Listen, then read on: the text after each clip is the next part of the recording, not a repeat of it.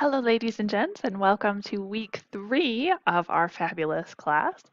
Hopefully, you feel like you've really got your feet underneath you now as we are moving ahead into more fun and challenging projects. So, yesterday was Martin Luther King Jr. Day, so CBC was closed, campus was closed. It was a day, hopefully, for some rest and reflection and reading a short article about ethos and error. And now we are moving on to a very good skill about article summary and analysis. And so this is another one of those like two-part assignments because you're working on summary and you're also analyzing what an article has said. And that is going to be the focus for this week. So let's go ahead and take a look real quickly at that assignment. So you are going to be reading Ethos and Error, which is a really interesting article. I know it was written in 2001. It's been a while. But the ideas that these managers and other business professionals put forward in their interviews with Larry Beeson, I think still hold a lot of applicable and helpful material as we think about ourselves and moving into this same environment that they are finding themselves in. And so, Beeson in this article talks about different types of writing errors and how these can interfere with a reader's understanding. And of course, this is important to us as we're moving into a business field because how we write says a lot about us, it says a lot about our company, and someone who is not able to articulate ideas clearly and concisely is not going to be an effective communicator. And if they're not an effective communicator, they may not do as well in the job as they could. There's some very interesting research about how much money bad writing costs companies, and I'm sure that number has only gone up in the last 2 years because so much of the work we do now is either Zoom or it's in digital form. So it's more written communication than we would have if we were all sitting together in an office building because we're sending back and forth a lot more emails. And so I'm sure the cost of bad communication has only risen as the pandemic has changed the way that we work. Um, but even at the time, I think the study was done in 2018, the number was astronomical, just insane amounts of money it cost a company, not only in man hours, because instead of reading an email once to understand it, someone has to read the email 5 times to sort of figure out what's going on. And then they have to send up a follow-up email to get clarification on the first email. And it becomes this whole like cyclical thing.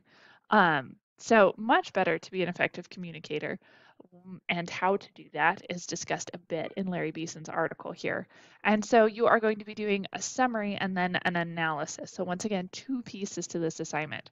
We do want to treat it as a regular kind of writing prompt, so it will have an introduction and paragraphs. It should follow that kind of standard format. So the introduction, I've got bullet points for you here. I've really broken down this assignment into manageable pieces, I hope, for you as you're building your ideas here. I do want to have a thesis statement.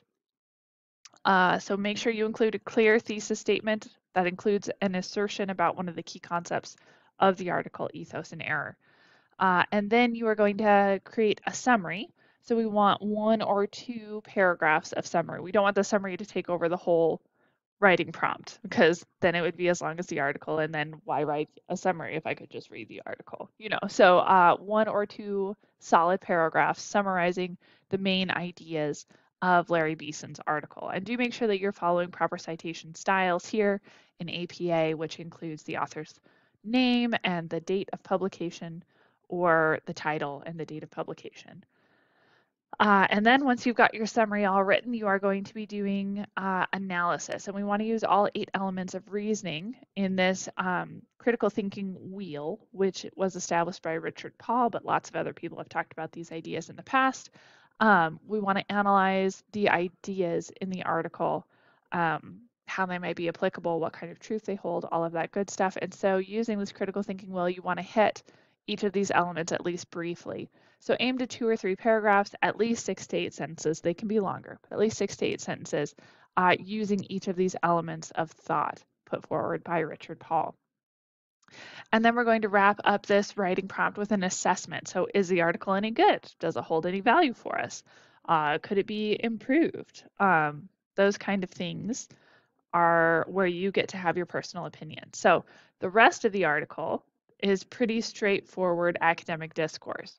This final paragraph here is where you get to have a little bit more of a personal say in how you interpreted the article and how effective you thought it could be. And then, of course, we want to include references. This is a part of APA style. Hopefully, you're very familiar with it by now. You do need to include an APA formatted citation at the end of the written piece. And as with most of our major assignments, I do have a rubric so you can see exactly how your work is going to be scored. I'm going to be looking at the introduction, the summary of the article, making sure it has all of these 6 points, the analysis of the article, making sure it's using all 8 elements of the thinking wheel. I'm going to look at the assessment, have you addressed each of these questions put forward in the prompt.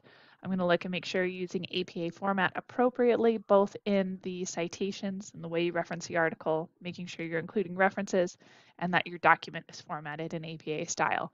And then I will be looking for grammar and mechanics. You'll see that this is not a as heavily weighted category as other things like the summary and analysis and assessment. Those all have much heavier weights, but I am looking for a carefully proofread document. So do make sure you're taking the time to go back and reread your work. One of the things that I have found most helpful when I'm trying to edit my work is to read it out loud to myself. I know that sounds a little crazy. And if you do it in public, people will think you're crazy and you'll get some funny looks, which is fun sometimes. But it does a couple things. First, it makes us slow down and look at what was actually written on the piece of paper.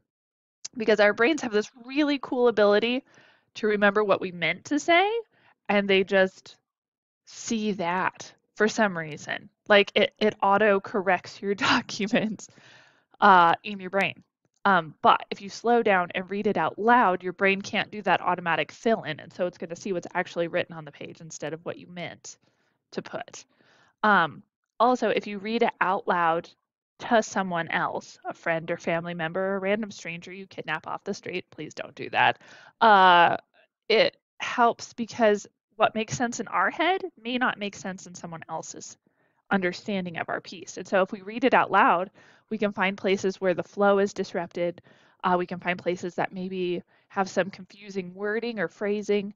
We can find areas where there's not a clear transition between ideas.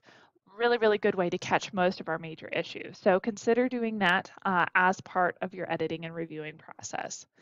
And that's what we're working on this week. Uh, Hopefully pretty straightforward. I've got PDFs of how to create an APA styled paper. So make sure you check those out as you're formatting as well. And that's what we're doing. Hopefully you guys have a great week. If you have any questions, reach out. I'm here to help.